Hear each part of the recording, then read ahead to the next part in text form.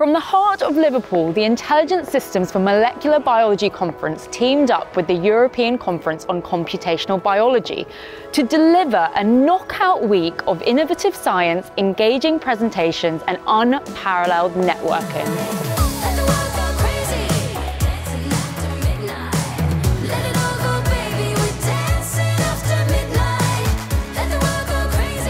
ISMB is the largest conference for computational biology. It's a great place to share ideas, meet people, and also finding out lots of new stuff. New algorithms, new AI approaches, bringing together all of that into one place.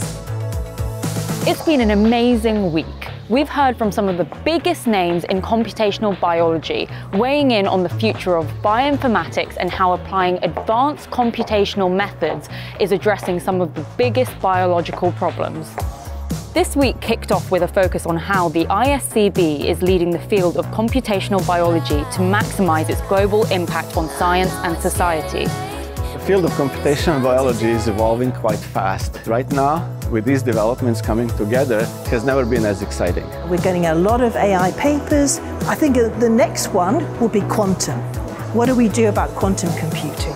It's just an amazing session, and there are so many great bits of work. I think there is a good opportunity for us to bring that into our journey. And we've heard from some of the biggest names in computational biology, weighing in on the future of bioinformatics and how applying advanced computational methods is addressing biological problems. The work of science is so difficult. There's so much work that goes into experimental science. And it's really wonderful to be able to build a tool that helps scientists do it faster. It's going to completely change the way we ask questions. So it's not, when people go, does this mean we won't need humans to do science anymore? No, it just means we'll do different things. Plus, this year's meeting tackled how society can benefit from more voices being part of the computational biology conversation.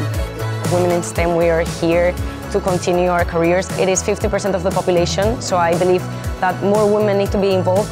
All of us, we have to create this cultural change at the end. Things are changing a lot, there's a lot of new research coming out, and ever more people are getting involved. So it's really important for people to connect.